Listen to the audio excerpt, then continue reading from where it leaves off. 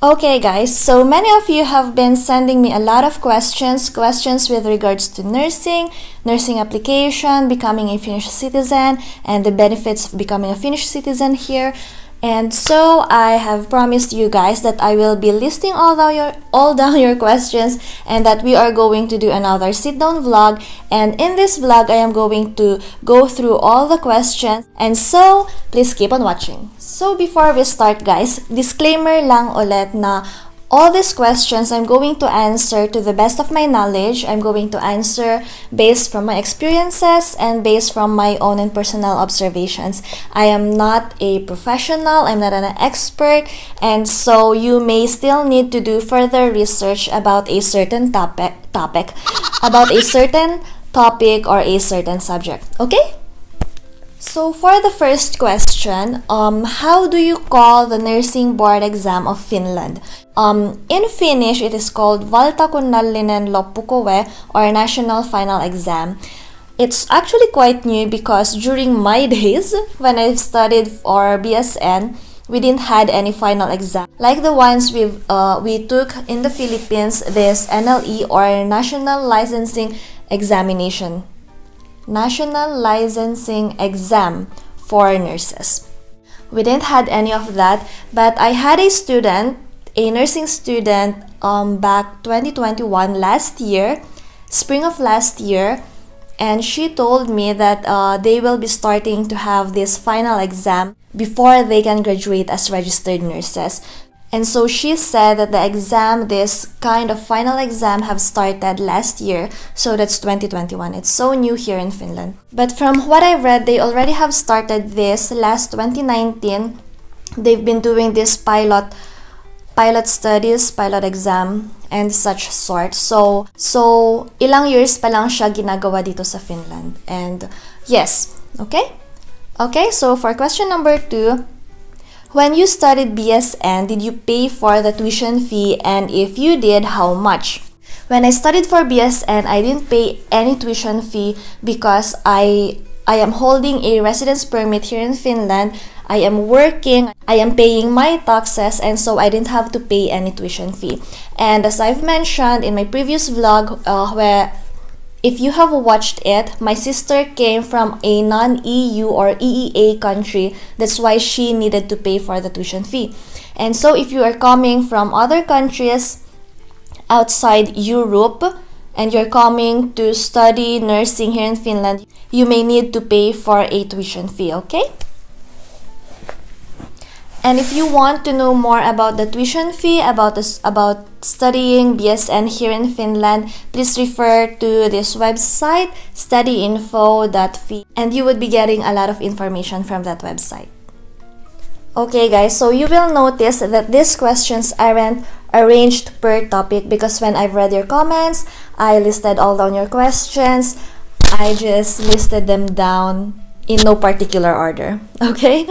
So yes, next question, is there any age limit before you can apply for nursing in Finland? So from the agency where I came from, they've set an age limit, so from 21 years old to 40 years old. So for the next question, how to get a European vaccination certificate? For now, here in Finland, before you can get a European vaccination certificate, you need to get the vaccine from this country. And also, for now, as far as I know, wala pa kaming system na magko-convert ng certificate from other countries to a European certificate. I am just not sure for other European countries. But in Finland, that's the case. If you want to get the European vaccination certificate, you need to get the vaccine from Finland.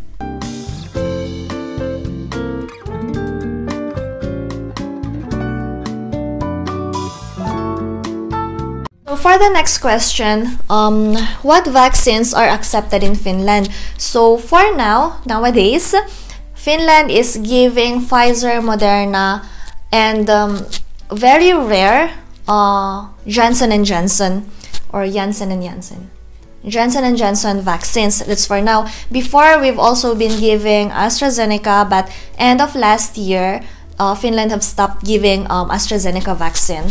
But if you really want to know the vaccines being accepted here in Europe, you may want to refer to the THL website.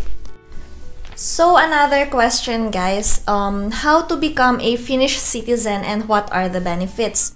So first, if you want to become a Finnish citizen, you should know the Finnish or Swedish language at a satisfactory level. So if you're going to take the National Certificate of Language Proficiency, or what we call YKI or Yrkitesti here in Finland, you should have at least level 3 or higher. Level 3 is the intermediate level. So you should pass that YKI test before becoming a citizen of Finland. But you don't have to take that YKI test if, for example, you are studying a course in a Finnish language. Like for us, when we were studying to become licensed practical nurses, the course or the degree was in Finnish, so we didn't have to take another YKI test just to prove that we know the language.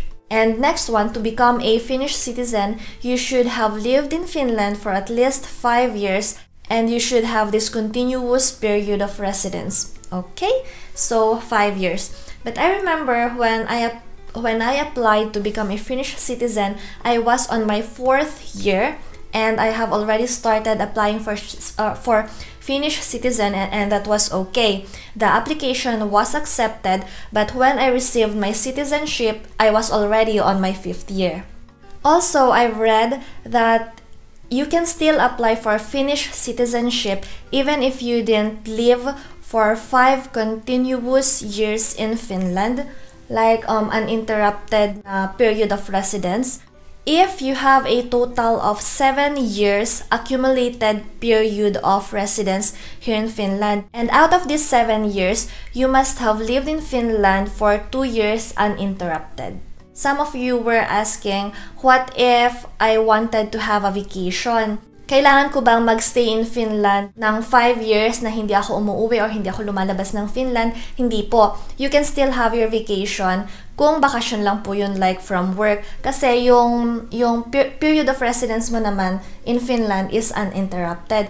Siguro ibang usapan siya kung nagbakasyon ka or umalis ka ng Finland ng many months to a year. And syempre, to become a Finnish citizen, you should not have been found guilty of any crime. And that you have met all your payment obligations, like you've been paying your taxes, your child support, kung meron kang sinusuportahan na anak, malamang di ba child support? Okay, basta yung mga ganun po.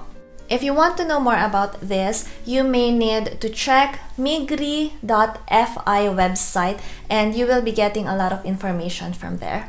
And then follow-up question, what are the benefits of being a Finnish citizen? Of course, if you're a Finnish citizen, you will be holding a Finnish passport, and they say that a Finnish passport is a strong passport. And like you can enter more than 100 countries without having to apply for a visa. And also, if you're a Finnish citizen, the government cannot just kick you out of the country. Unless, of course, they really have a ground of canceling your Finnish citizenship. But if you're a Finnish citizen, priority ka here in Finland. For example, I can tell this by experience, not my own personal experience, pero from friends, yung mga kakilala or relatives ng mga kakilala ko. So, ayun, when the pandemic struck Finland, there were a lot of people who got laid off from work. And those people were holding residence permit, but still they were sent back to their home countries because they got laid off and it affected their visa processing, basta yung mga ganon. And then they were sent back to their home country. So, kung Finnish citizen ka, I think the government cannot just kick you out from Finland. So, yun yung nakikita ko na super benefit of having a Finnish citizenship. So, next question. Can I have an advice on how can I improve and become fluent in speaking Finnish? So, I've been telling this to people I know or to to those who have been asking me on how they can improve their Finnish language, I would always say that start from the basic. Expand your vocabulary, memorize a lot of words, memorize a lot of basic words, because for me, everything starts from the basic. And that's how I have started here in Finland.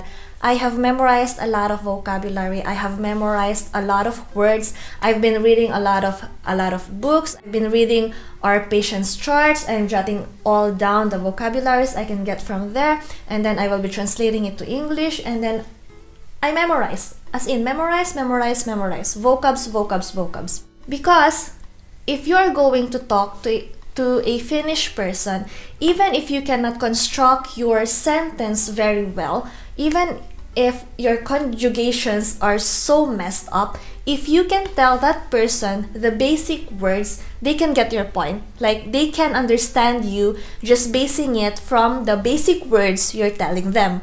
So that for me is very important. You really have to memorize. And also, I have watched a vlog from a co-Filipino nurse here in Finland. She also has a YouTube channel, and you might want to check on that. I cannot put the link because I didn't ask for her permission, but her name on YouTube is Irene T Official. So you might want to check her YouTube channel because she talked about this, studying the Finnish language, and I think you would be learning a lot from her. So kindly check Ate Irene's YouTube channel, and again, search from YouTube Irene T Official. And another question, can you apply for work even if you can speak Finnish? Of course you can. Take note though that if you want to apply for work and you don't speak the Finnish language, you can only do such works that doesn't require you to converse in Finnish. Actually, I am not an expert in this field, but if you mean that you want to apply as a nurse, or you want to apply to a nursing related or healthcare related kind of job, I think at least the basic you should know. Because I believe for patient safety, you need to speak in Finnish. Like, how can I take care of my patient? How can I understand the doctor's order? How can I read the chart if I cannot understand or if I don't speak Finnish?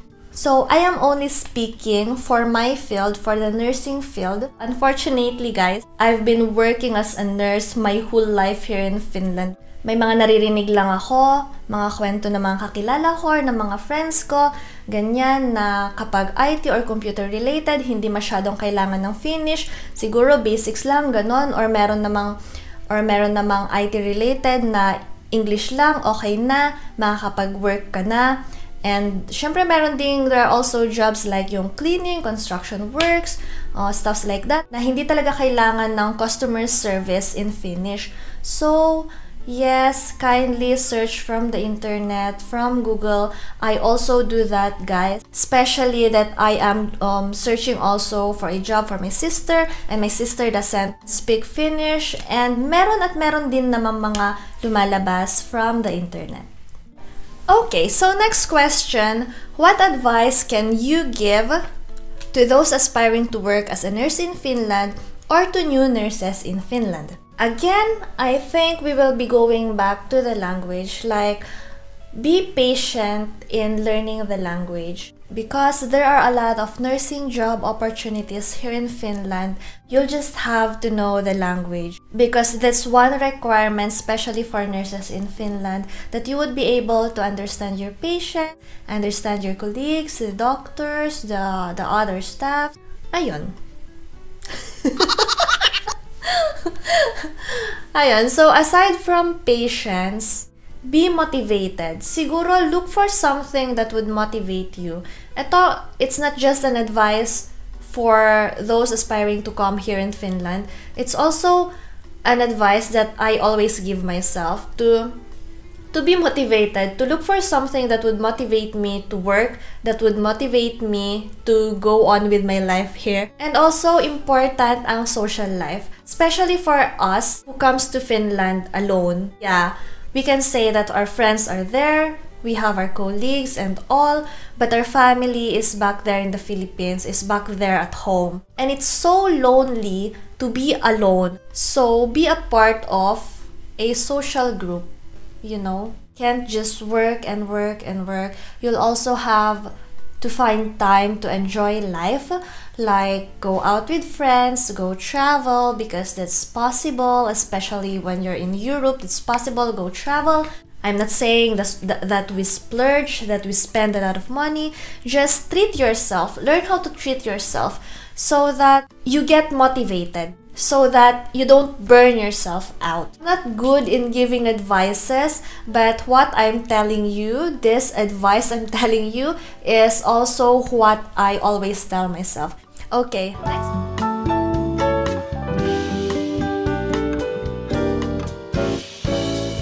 Let's move on to an important part of this vlog, guys. How can they apply to Finland when they are not residing in the Philippines? So not just Filipinos were asking me, but also some other nationalities.